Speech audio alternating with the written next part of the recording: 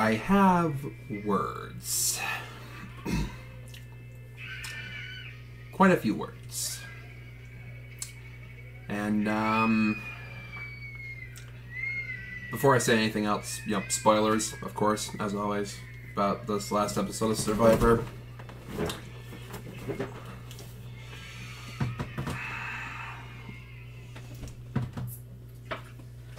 I'm gonna be ranting a little bit in this video, but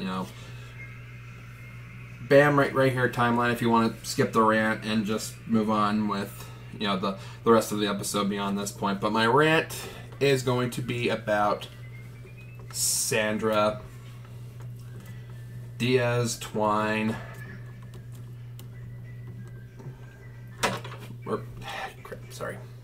or my new nickname for her,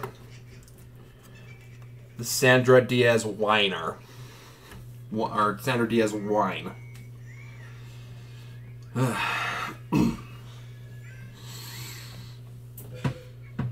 So the episode starts at edge of extinction. There we go. Not straight. It's straight now. Okay.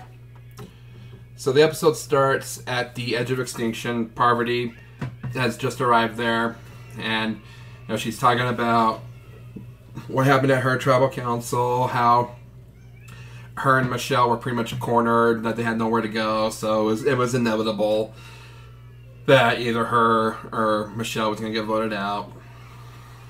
But then Sandra arrives at edge of extinction, and Parvati's happy about this. Parvati's happy Sandra got voted out right after her.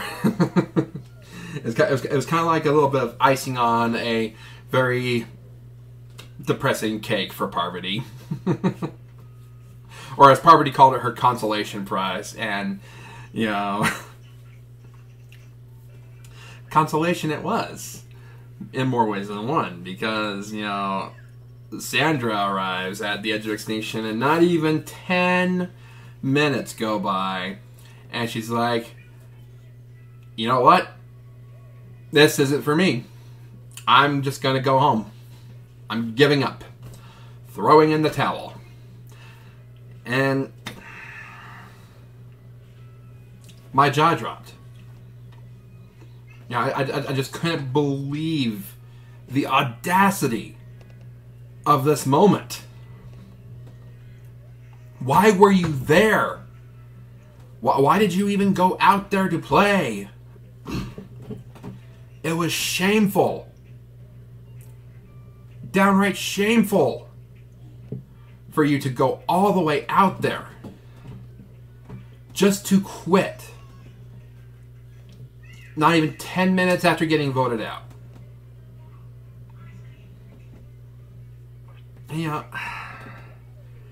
She tried to justify herself. She tried to vindicate herself. That was the even bigger punch to the gut.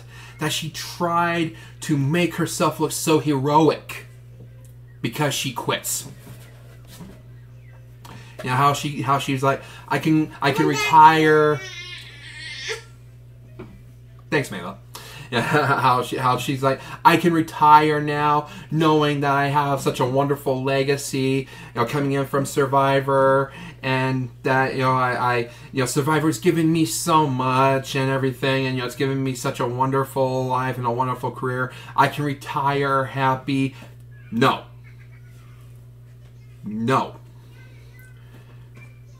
What legacy, Sandra? What legacy are you leaving behind that you quit? What sort of legacy do you really have? That you're pathetic? Because that's the only legacy that I can see from you. There are 4 other female winners of Survivor that were not picked to be in this season. Tina, Vesepia, Jenna, Natalie White. Those 4 would have given an arm or a leg to have the spot that you just toss aside because you got voted out I lost the game. I have no chance of getting back in there. So you just give up. What's that old saying? How's it go? Quitters never win and winners never quit.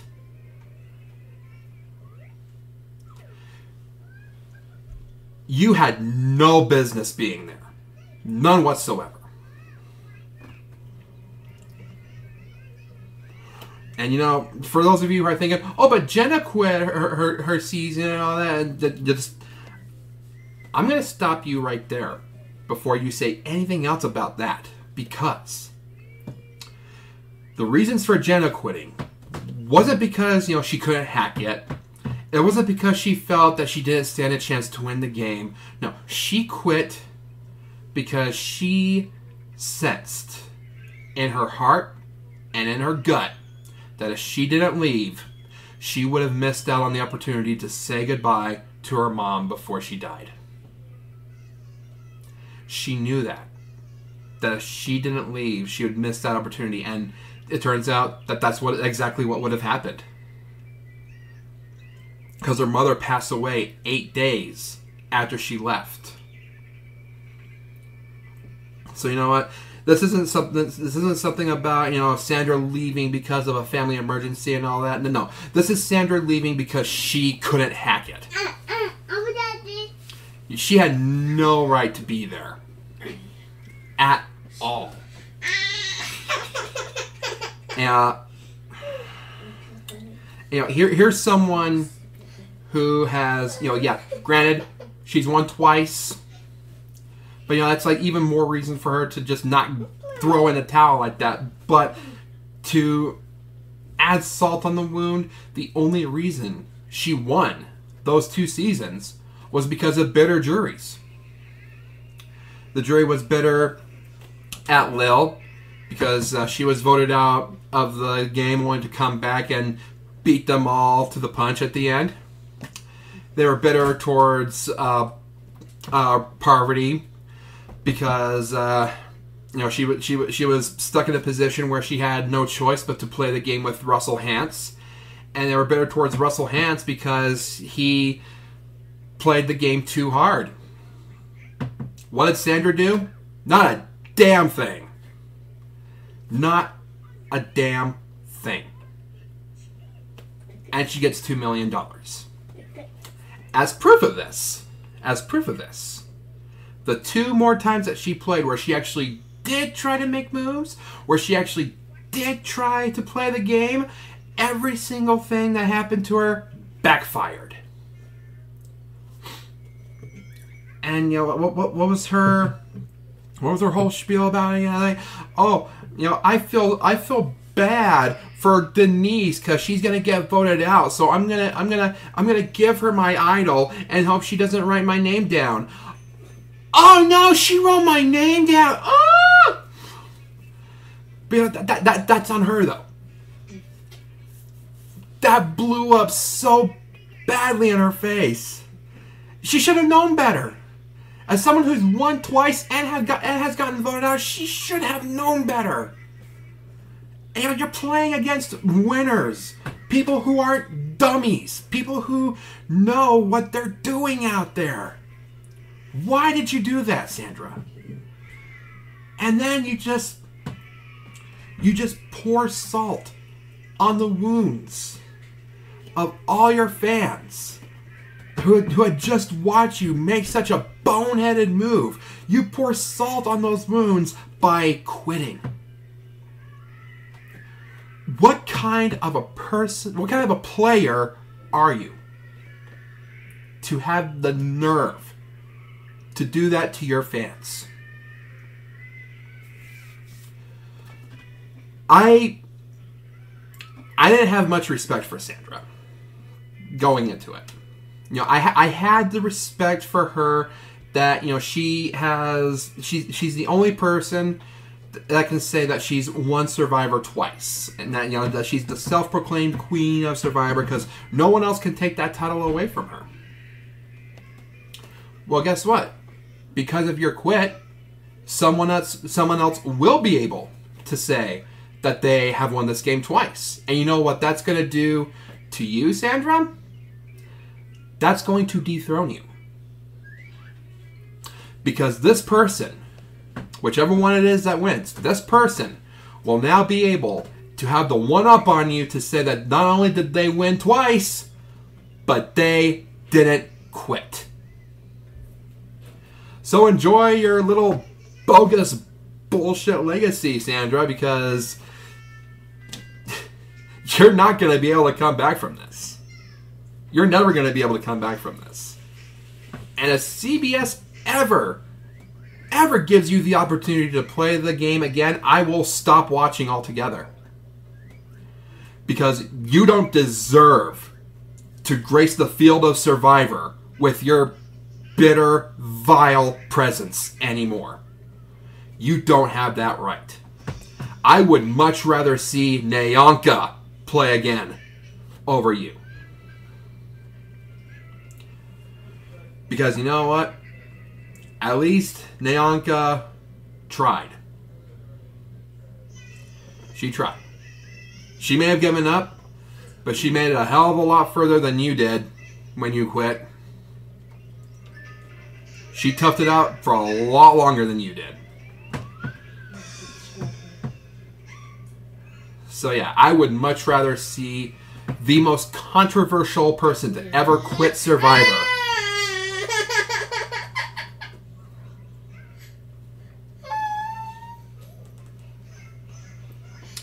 play again over you.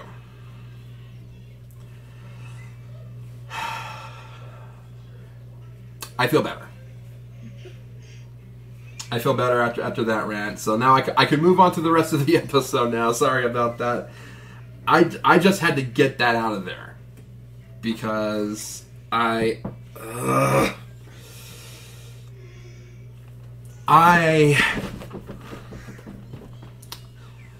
have never been more disappointed as a Survivor fan than that moment in the last episode. Because, you know, at least, you know, when you go back to the first Edge of Extinction, you know, yeah, that season had 2 people that quit as well, but, you know, at least they tried. At least they toughed it out through the first Extinction Challenge to try to get back into the game, and then came to the realization that they're not going to be able to win their way back into the game. At least they tried. I have more respect for them than I do Sandra. That's for damn sure. So that's the end of the rant. Now let's move on to the rest of the episode. So the next day on the Edge of Extinction, we get a whole thing with between Ethan and Parvati. You know, they get a moment together, and it's kind of a good one. It's a good moment. Ethan is talking about how much he's struggling out there because no one else out there has to go through what he's going through. You know, he's been through. What's that word? What's that treatment called for cancer? Chemotherapy. And how chemotherapy can mess up your body in different ways, and then how it's affecting him as he's currently playing his season and all that. He's going through a lot. He's hurting. He's hurting physically and psychologically. But guess what? He didn't quit. He's still there. He's still playing. And it's great to see from him that he's still going because despite what he's going through. It's great to see that. But so then we get to the camps and all that. The Yara tribe, they're enjoying their little bit of bliss, their little bit of a high from winning a challenge, despite not having Boston Rob on their tribe anymore and all that. But then who else but Adam should disrupt that bliss by going into his little hidden immunity idol paranoia again and running around like a chicken with his head cut off, asking everyone, "Hey, you got the idol? You got the idol? You got the idol? You got the idol? You got the idol? You got the idol? You got the idol?" It's driving his tribe nuts, and it's painting a target on his back. And it's like that you don't do that when you're playing against all winners. You gotta try to keep your paranoia in check. Because when you're paranoid, you're also annoying. Then we get to Sele. After the whole Parvati vote out, and Michelle and Wendell, they go at it some more because the little lovers quarrel there. I guess would be a good way to put it. But Wendell just keeps painting the target that's already on his back bigger and bigger and bigger. Now he's pissing off Yule. And so now the target's growing even bigger on his back. And it's like, dude, Wendell, shut up. That's all you got to do right now. Just shut up. Ugh. And then meanwhile, back at the call and all that, Jeremy is just ever so thankful to Denise for her using one of her idols on him and all that and everything. So now things are good between those two again, and now Kim's even considering flipping with them to get rid of Tony. So now we pretty much have the primary targets for the episode in Adam, Wendell, and Tony to be the next ones voted out. And so as the episode continues on, we get to the immunity challenge and all that. And it's one of those challenges where to be slow and smart is how you win the challenge. And that's exactly how one of the tribes actually won. Dakal and Sele were rushing it a little bit because they knew that with this challenge, because the challenge was transporting a big tray after they fill it with water through a series of obstacles. And so Sele and Dakal, they thought that every tribe would have to make more than one trip, so they decided to rush it, knowing that they would spill some water along the way, and hey, Mommy. That the faster they got through it, the better off that they would be. Yara, on the other hand, took the slow and steady approach. They were careful with their tray. They were careful with how much water they spilled. And while Sele and Dakal had to make 2 trips, Yara, they only made 1 trip. And they suddenly went from last place to first place. It was beautiful to see that happen. So they get the puzzle pieces down. They start working on the puzzle. They get the puzzle completed very quickly. So now it's down to Sele and Dakal, and the difference between the challenge being decided on who was going to Tribal Council was literally less than 1 second. Dakal just barely edged out Sele. So Sele has to go to Tribal Council. So now Yule, Michelle, Nick, they're talking, okay guys, it's gotta be Wendell. He's just annoying too many people. He's just talking too much and all that. And then Yule comes up with the idea, I'll take the, we gotta find a way to keep the fire tokens between the 3 of us. So they're like, tell Wendell to write my name down, and if you can get those fire tokens from him after he's voted out, I would like one of those tokens since I'm the one that's putting my name out there. So suddenly Nick and Michelle are thinking, Yule's trying to get leverage off of us by throwing himself under the bus. He's a very crafty and sneaky player. Maybe we should get rid of Yule. So now the vote is between Yule and Wendell. So they get to Tribal Council, and who else but Wendell goes on another rant. and I'm just thinking to myself, okay, that would be it for me. Bye, Wendell. That'd be a no-brainer at that point. But then they blindside Yule. I'm thinking, huh? And just, I just think to myself, you're actually gonna let a wild card like Wendell stay in the game over Yule, who's more calm and collected. More, your Survivor funeral, because Wendell, he's been known to not stay loyal to the people that he has been working with. It's how he won his first season. He sided with Dominic on a lot of decisions and kept making moves against his allies. But the people that he started working with, that they formed new relationships with, those were the votes that gave him the $1 million at the end. Why would you want to keep someone like that around for? He's just going to do it again.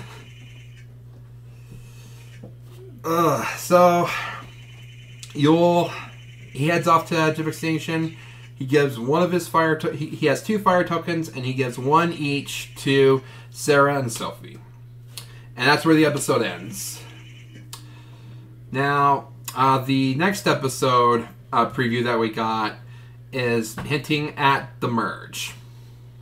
That the tribes will merge in the next episode, which means Edge of Extinction challenge. Someone from the Edge of Extinction will be coming back into the game, and I can't wait to see the fireworks and just go off once that player returns, because all hell will break loose. I will see you guys then, and hopefully it won't take me as long to upload a video from it. But yeah, I just wanted to get that rant out of the way. I'll see you guys in the next video. Like, subscribe, and bye.